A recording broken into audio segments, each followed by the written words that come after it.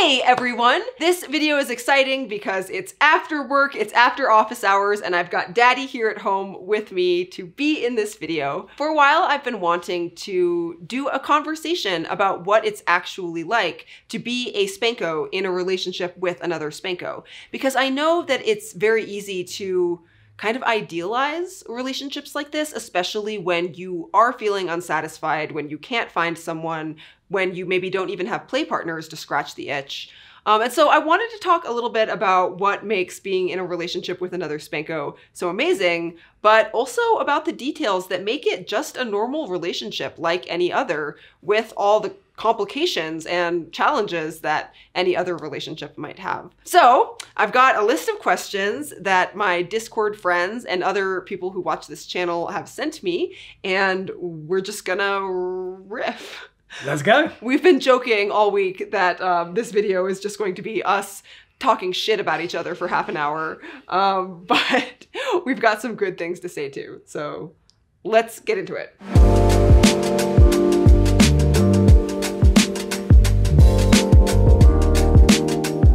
Before we get started, I know some people asked how we met, so I'll just do a quick summary of the story. But unfortunately, I don't think this is going to be useful advice for anyone because the way we met was rather unusual.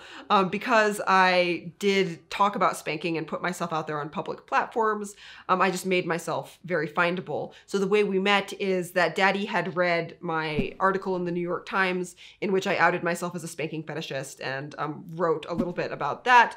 Then he had followed some other articles I had subsequently written, both about spanking and about non-spanking topics. For lack of a better phrase, he became a fan. And it's like 7 years ago, I was in Zimbabwe at the time, and he sent an email to my account just saying that he had enjoyed my work and telling me a little bit about himself. And he got an auto response. He got an I'm out of the country, will respond as soon as possible auto response. And I do try to respond to every email I get, but some things do slip through the cracks, and Daddy slipped through the cracks. So I did not respond to his email. But after that, he followed me on Twitter. And at one point I was prepping for an interview I was going to do with Dan Savage for his podcast. And I tweeted something like, hey, are there any perverts out there who want to go over this thing I'm preparing for Dan Savage and give me some feedback? And he slid into my DMs. It's a tale as old as time. So I recognize that this is not a very repeatable way to meet for most people, but I do think the bottom line is, if you don't make yourself findable, no one's going to find you. So maybe you don't want to out yourself in the New York Times or write a book like I did, but you can join an online community, start talking to people. You can go to a national party and meet people face to face. You got to make yourself findable, because if you don't, you won't be found. Again, if I can just add, I was not trying to hit on you at all, right? Like, at all. I was just reaching out and I wanted to be friends. And we were friends for like 3 years. Yeah. And legitimately looking to make friends who are Spankos is a great way to meet people. Like, whether or not it's actually, you know, I didn't ever expect to be with you. Well, there's no downside to making friends. Right, you either, the worst case scenario, you get friends. Best case scenario, you get friends and maybe someone extra special. So like, I was just trying to make friends. And even just being friends with you, I thought was so cool. Oh, I thought it was cool too. I'm still a big fan. What do you mean was a fan? I'm still a big fan. The last bit of this though is when we then finally met in person, she was like in Europe, in Norway actually, and she's like, hey, do you want to come have a drink? And so I flew out to Norway to go meet her, which is a ridiculous thing to do. But like, that is kind of, that kind of thing is also the kind of thing, if you're lucky enough to be able to do that kind of thing, and like, there's a Spanko who you click with and you've become friends with and they want to meet you, and like, if you can, then you got to do crazy things like that. So the first question on our list is, how did we make our long distance relationship work? We're very lucky now, right? Like, with technology, it's never been easier. With, you know, these days, it's pretty amazing. You can call internationally for free. You can text internationally for free. You can do video calls, which was sci-fi when we were kids. So that makes such a difference.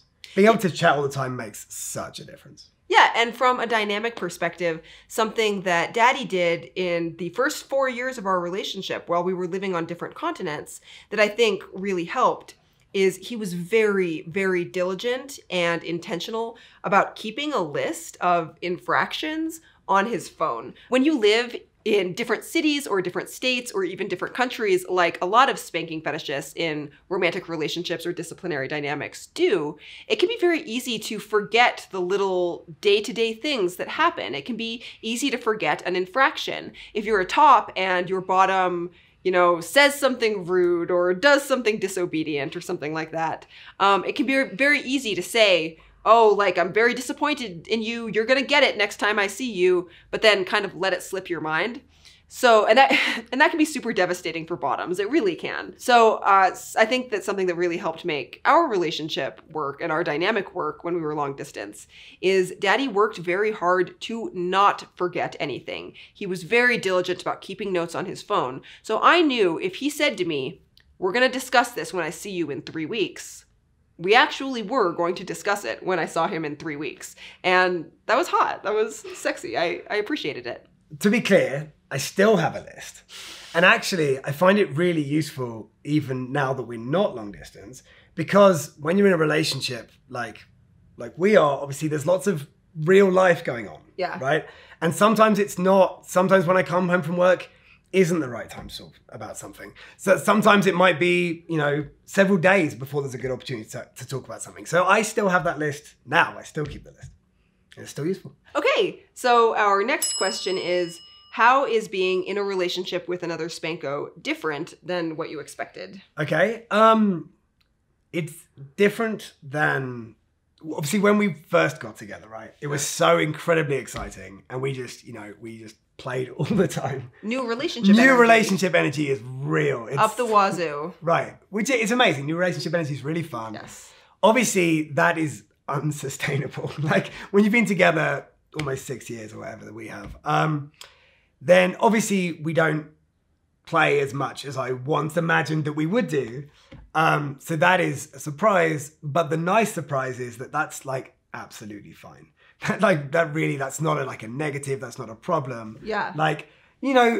There's real things going on. We're both busy or tired or... For me, I would say the crazy hunger has subsided. I remember when we were on trail and we were so freaking calorie depleted and so hungry, I felt like I could have eaten 10 pizzas a day. Similarly, when I was very sexually unsatisfied, I wanted 10 spankings a day. Yeah. But now that I have enough food and now that I am sexually satisfied, my hunger for both of those things doesn't dominate my life. And I think that's kind of great. No, that is actually nice. That's a very good way to explain it. I think we're not as desperate as we were, which is a good thing. Yeah. It's a good thing. I don't want to be so desperate that I want to play all the time. We've got a real life. I have notes here that we took of all the questions, but also a 1-sentence bit of notes about how we wanted to answer the question. And in our notes for how is being in a relationship with another spanking fetishist different than what you expected, Daddy wrote, 1, we play less than I imagined we would, but 2, that's fine. So yes. What I wrote is that something that's very interesting to me is I did not fully understand or accept how sex ambivalent I am until I started dating Daddy. And to be clear, we started dating when we were 30. It seems so late to realize something so fundamental about ourselves. Yeah. But I think there's just so much messaging and conditioning from culture saying that everyone is into sex and everyone enjoys it. And if you don't enjoy it, something's wrong with you. It wasn't really until we started dating and kind of recognized our mutual ambivalence that we were like, wait, we don't even want to have sex. We just want to do butt stuff, and that's fine. And it wasn't even straight away after we started dating. Yeah. It took a year of dating a Spanko. Yeah. So a full year to really realize that I didn't really care if I ever had sex. Yeah, and we've had sex. We've had good sex. You gave me the greatest orgasm that anyone has ever given me. To be clear, when I say anyone, I am talking about 3 people, so the list is short. But I don't know, it's not my orientation. Yeah, when we got together, I thought I did want to do that, like, fairly regularly, and it was important to me. And I was wrong. It was really fascinating. And I honestly, without dating a Spanko, I don't think I ever would have realized. Oh yeah, no, absolutely not. Yeah. Because our chemistry when we play, our play chemistry is so incredible that it sort of highlights when the chemistry is not incredible, when the chemistry is ambivalent. Yeah, and I was so crazy about you. I had such a desire to be intimate with you. And there had been so much messaging that that's like the ultimate way to be intimate. Yeah. That like I hadn't yet fully understood that I would get every bit as much intimacy from just doing our thing. Yeah, so to review the notes from this useful conversation we were making for the internet, 1, we don't play as much as we thought we would, and 2, we also don't like sex. So just we don't like it. Just absolutely don't care. Aren't we aspirational? Just really don't care about the one time a year we have sex. Okay, question 3. What are the biggest advantages of being in a relationship with another Spanko? So finally, we get to say something good about each other. Right. I think the biggest advantage is something that you and I have talked about quite a lot. Yeah. Which is the white noise. Yeah. That's how we describe it. We feel like, and I know that you feel this way too because we've talked about it. We feel like before we had like a dynamic and a relationship with another Spanko, there was always this white noise in the background. Just like always there. This sort of thing in the background, this frustrating like white noise that wouldn't shut up, and that was sort of always at risk of distracting us from whatever was going on. And that was this desperation, this unfulfilled sexual desire. And once we were together, once we were in a dynamic, what I've experienced, and I know you've said that you've experienced it too, is that white noise has gone away, which is so amazing. I now find myself sometimes not thinking about spanking. Yeah. Right. Which like just like seriously for like hours. Sometimes I will go real amounts of time without thinking about spanking. And like that is such a relief actually. Yeah. Because like sometimes I need to, do work or like just, there's just this amazing, I'm just calmer within myself. I'm just calmer without this desperation, without this white noise, just because and it just comes from being sexually satisfied, from getting to live my sexual orientation. And it's just so peaceful. Yeah, I've been in a really serious long-term relationship, decade-long marriage to someone who did not share my sexual orientation. And now I've been with, as he said, Daddy for almost 6 years. And I had really, really underestimated the importance of sexual satisfaction. I agree with the white noise thing. Was just this buzzing in the background. I talked in a recent video about sobbing on a street in Brooklyn outside a party in which no one asked me to play. And that woman feels unrecognizable to me because I can't imagine being that desperate, that unsatisfied today because I haven't felt that way in 6 years. And it's incredible. Obviously, there are other things that are important besides sexual satisfaction. Obviously, general vanilla compatibility really matters. But I've had the experience of having a relationship that was extremely compatible in every vanilla way, but not sexually. And I've had the experience of being in a relationship that is compatible in most vanilla ways, and definitely sexually. And I know which I prefer. So we go to a lot of parties, obviously, with this amazing community. And it's fun being able to go to a party. And I enjoy playing and stuff, but I don't care. I'm not worried about, like, it's just fun to play.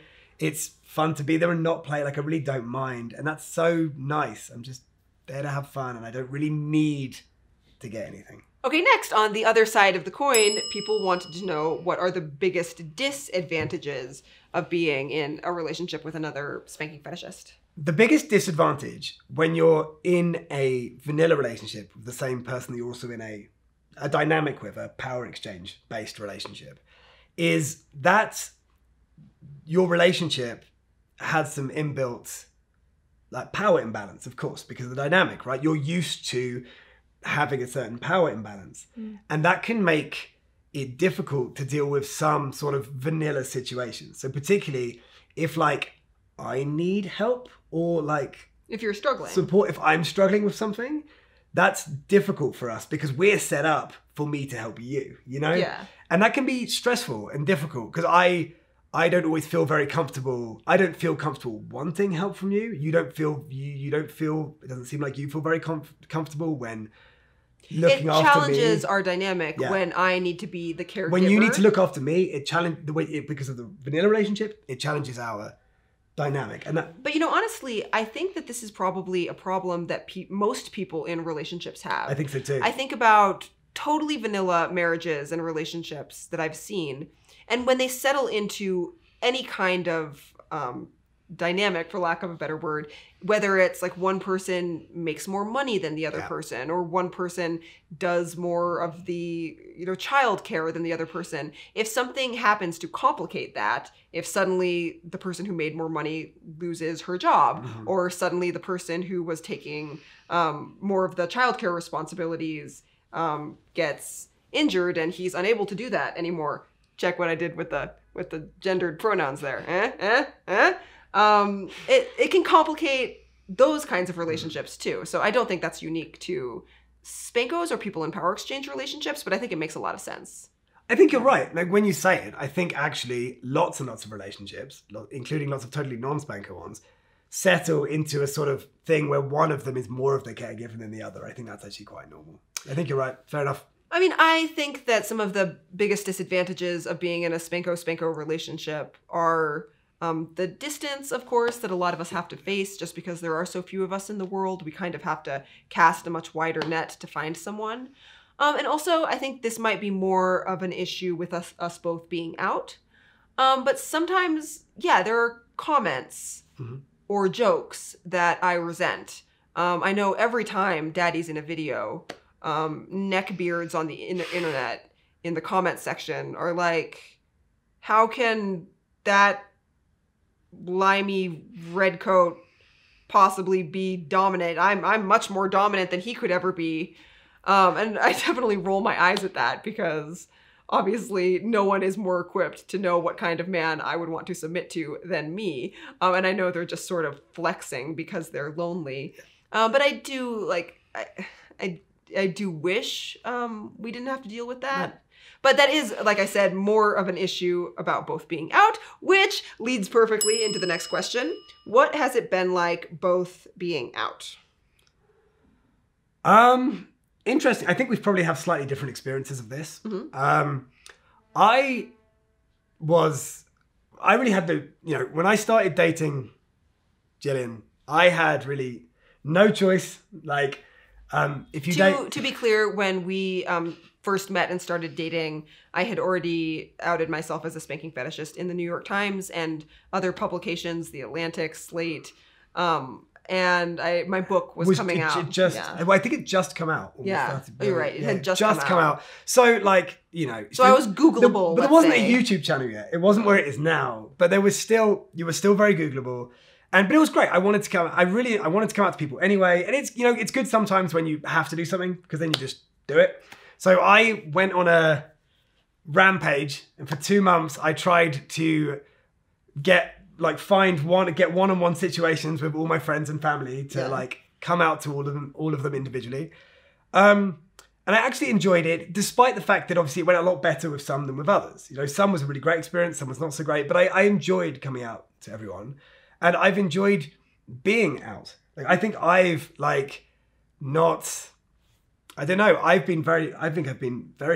lucky. I don't feel like I've had many issues from being out. You work for yourself, which is nice. Right. I work for myself. Absolutely. I've really enjoyed being out. Some people had great reactions, some people not so great. But I've never regretted it. at all. I really like the fact that I am also out, and I like the fact that I came out so descriptively and publicly years before I met him, because I think that if only he were out, I would worry about other people judging him. There is something, you know, stressful about being a man who likes to hit women, that the optics there are not great. And so I love the fact that I came out first. No one could ever accuse him of having coerced me into this kind of relationship, because I made it clear long ago that it's what I need. Yeah, and just to say a point on that, it's nice for me that you are so Googleable. It's easy to prove that you're really into it, right? No, because I think if I was telling people, I think there's, you know, I would be worried that they might not believe me. Okay, so I bet this video is getting pretty long because I'm enjoying this conversation so much. So I think we're gonna split this one into 2 parts. So thank you for watching part 1, and we'll have more questions and answers coming soon in part 2.